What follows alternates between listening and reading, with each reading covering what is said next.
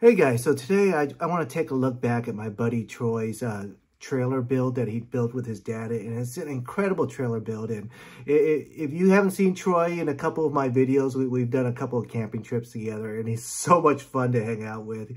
He's got a lot of crazy stories, and in most of them he almost dies somehow and miraculously lives. But anyways, he survived this trailer project that he did with his father, and it was featured on a trailer magazine. And there's a lot of new viewers here these days that hasn't seen this trailer tour that he gave me. So I just want to take a look back and give you guys all a chance to take a look at it again if you haven't seen it for the first time.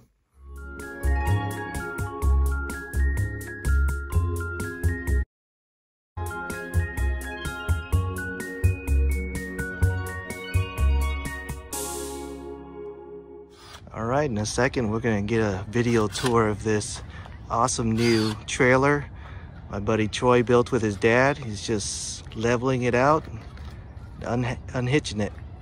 All right, let's go. Good morning, my name's Troy Palmer, the son of Palmer Boy Trailers, and the master craftsman John Palmer, my father, who gets 99% of the credit for building this trailer. And the interesting thing about this trailer, when you start to look at vintage trailers and specifically Can-Am trailers, is that they're stick trailers. They're built with 1x2s, and they may look good from the outside, but trust me, there's dry rot all over. So this is a completely brand new trailer from the ground up, using vintage parts.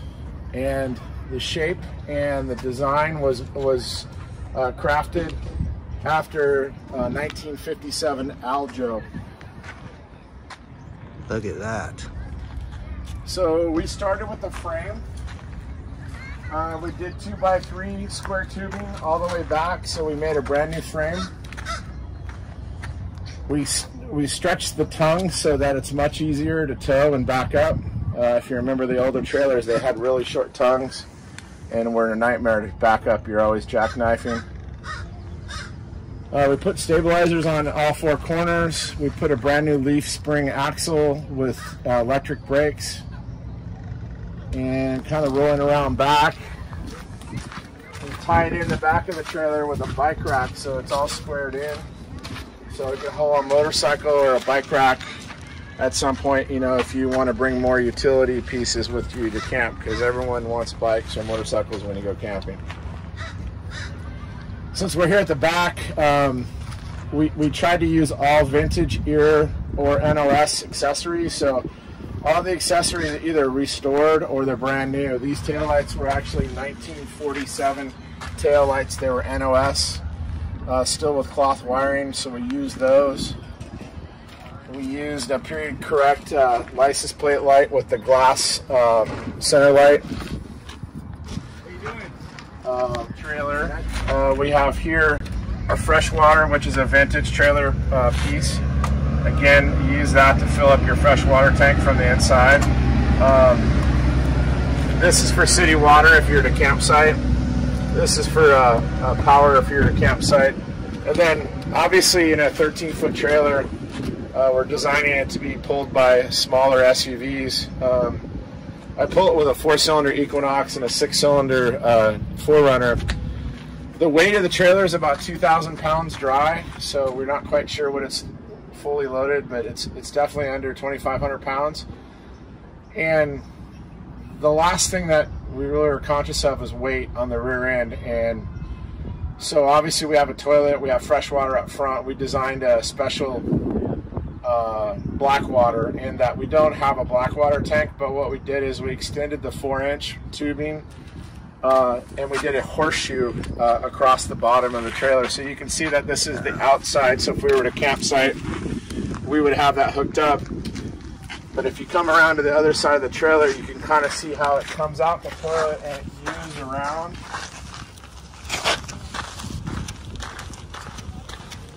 And that U of 4-inch PVC pipe is about 6 gallons of black water. So I can do a good weekend 3-4 day trip if I'm dry camping and have black water storage and not have to worry about dumping without having, you know, a 20 or 30 gallon gray and black water tank, which is going to add tremendous weight to the back of the trailer.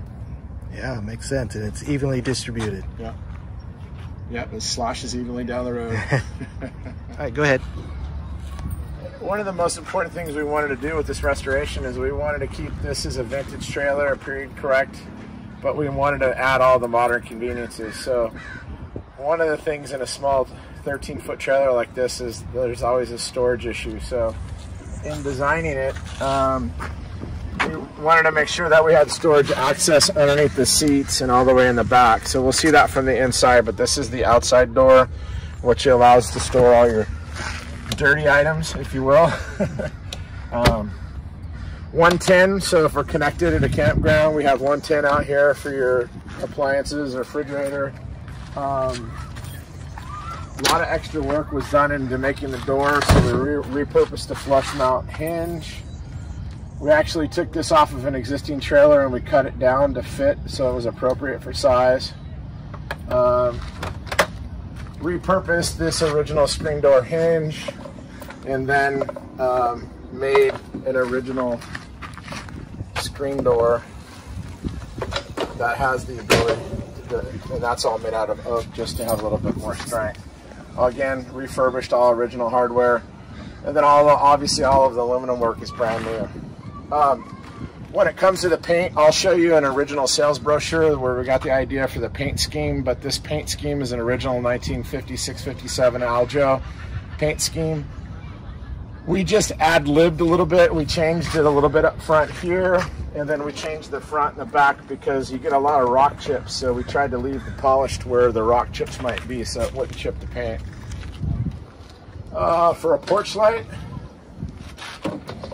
we turned this handle and repurposed. This was an NOS handle, and we now have a 12-volt porch light. You can't see it now, but it works off of a 12-volt. Yeah, we can see it. All right. So come on inside. All right, let's come on in.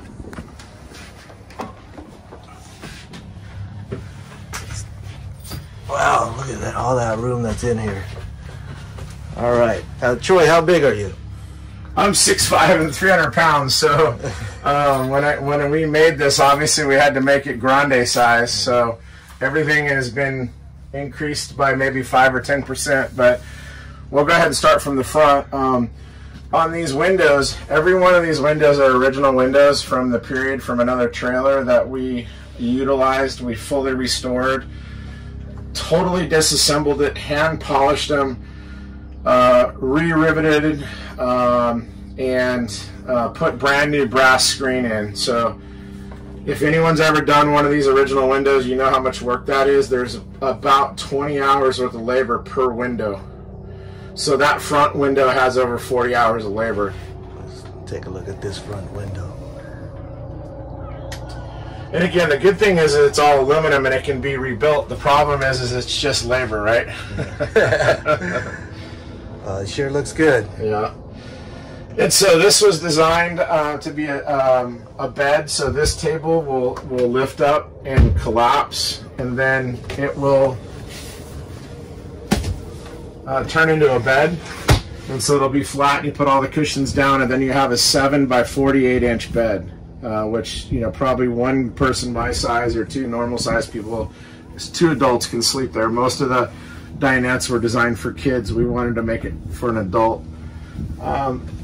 Back to we want it to be vintage but have all the modern conveniences. From a power aspect, we have a converter, so we can convert our 110 to power here if we're plugged in, or as we're going down the road, we have a 7-pin plug, so we're always charging the battery when we're driving.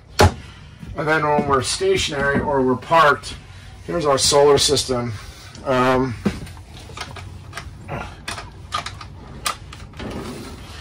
And so our solar system's 2 100 Battleborn amp-hour batteries, 2 100 Renogy solar panels on the roof, and a 2,000 watt Renogy inverter. So we've never run these batteries low. The day, you know, right now we're at 13.6. By the end of the day, we'll be at 13.9. So we have the ability to run any of the electricity. We have the ability to power something right here. If you had hand tools or something you wanted to use outside. And we also have the ability to power a microwave, which I'll show you in a minute. Yeah, that's a serious inverter. And I like how you have it underneath the drawer. That's really nice to save some space. Yeah, again, we tried to figure out with everything we did, and this is a 2-year restoration or a 2-year build. We tried to follow, so there's a vent there, and then there's a vent, and again, you always need your junk drawer for all your hookup and your dirty parts, and so we built that to fit in there, but we vented the bottom, so there's a vent here, and then there's a vent on the top for cooling. Sure. So that's the solar system, and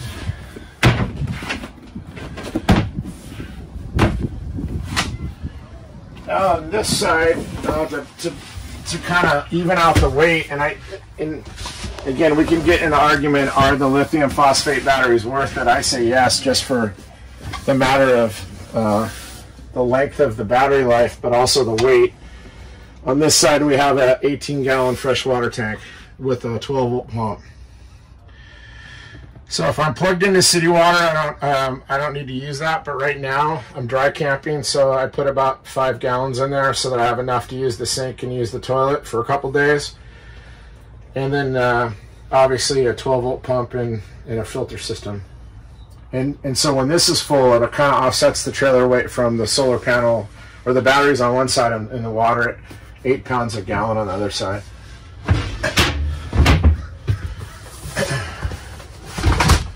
Moving, and again, keeping track of the original interior. This is an original lantern mantle light.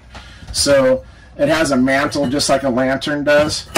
And this acts as a light, but it also kind of acts as a de facto heater. I don't have the little porcelain piece in it because I don't like to travel with it in case it falls out. But you basically hang a bag like you would in a lantern, and then you burn propane, and you can use it as a heater too. And then we have all of our 12-volt lights here, and then these are our 110 lights if we're plugged in at a camp. We found some original curtain rods out of a trailer. I just haven't had the curtains done, but we were lucky enough to find something really close to our color and our decor. So these are actually original period correct curtain rods. We don't have curtains yet. And then back here you'll find 12-volt and USB. And then you'll notice we have brown and we have almond plugs. And so these are the 110 and these are the 12-volt. Oh, that's great. So you know by the color of the switch, like behind you, you know this one's the 12-volt exterior, and then this is the 110 exterior. Again, all the light bulbs, the LED is all 12-volt. All the incandescent light bulbs are 110. So these right now aren't working, but these are all period correct that we restored. We restored the original ice box. So wow, that's big. Yeah, and it's really neat because it works well for all those foods that don't have to be super cold. But what I'm able to do is I'm able to freeze these.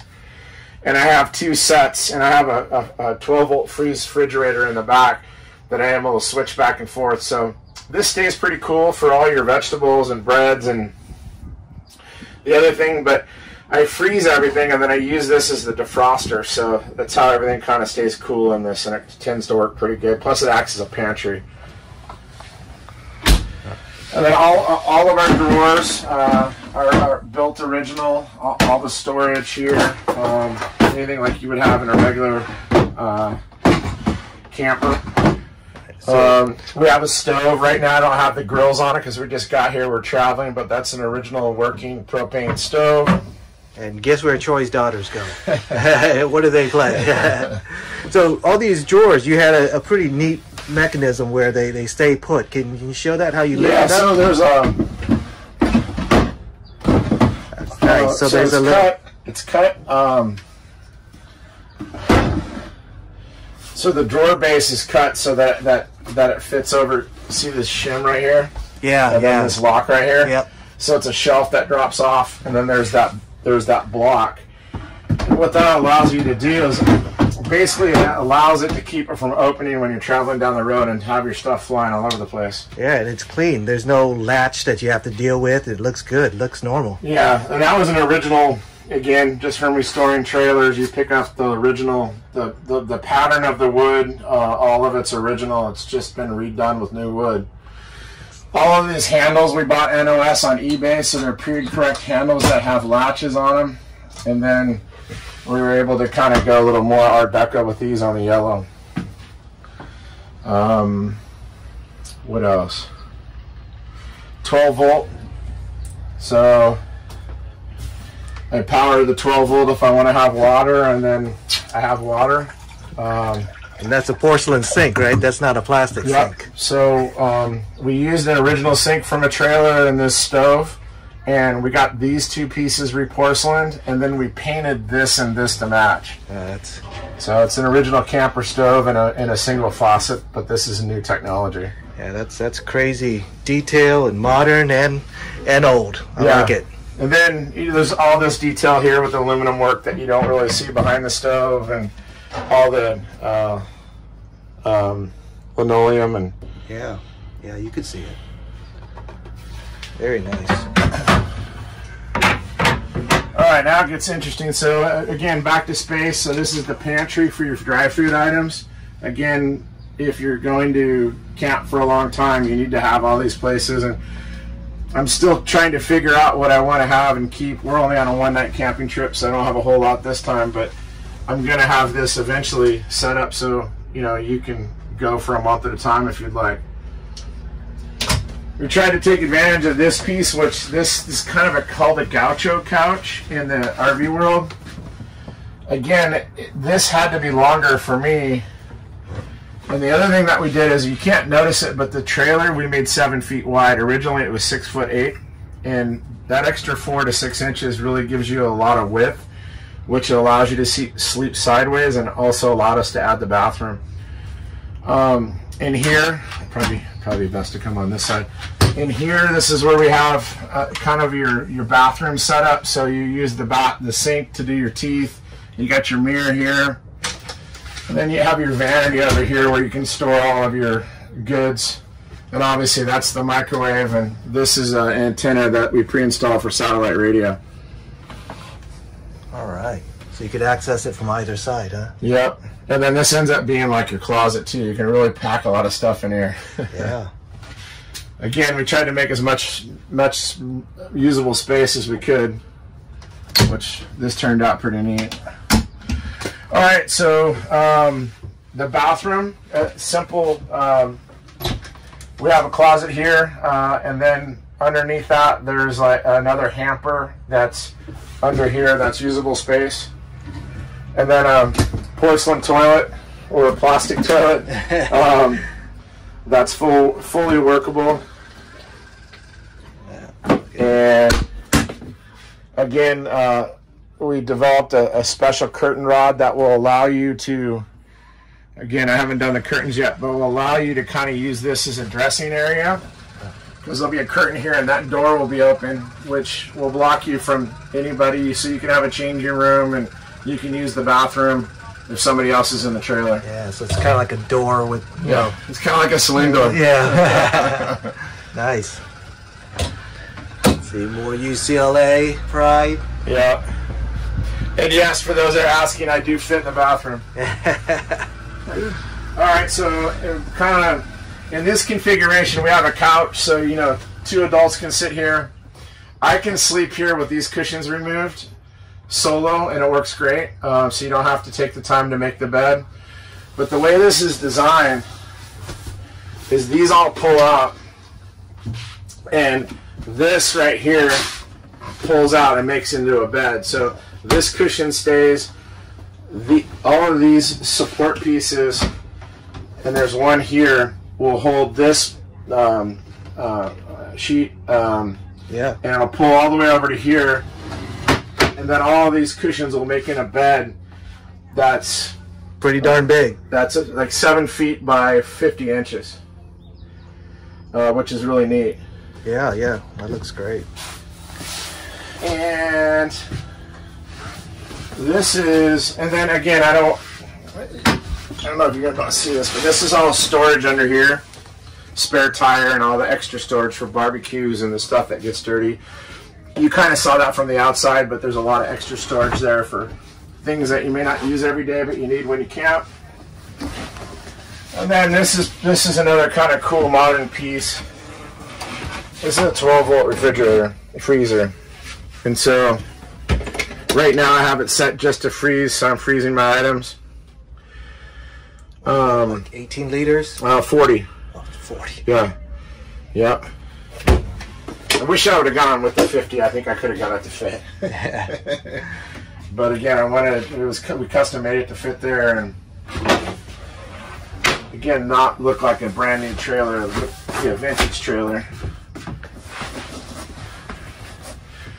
What else? So up here, again, more electronics. So we have cable. So we have a cable hookup if we're in a camp that has cable, again, 110 inverter, 12 volt, and then 12 volt direct. And then obviously all these lights, which you can go red or white for nighttime. And I think that's this custom grill again, so that the refrigerator can cool. Yep, makes sense. Yep. And that's a tour of our 1957 Aljo trailer. We hope you enjoyed it, and again, might find a way to restore a trailer yourself. Thank you.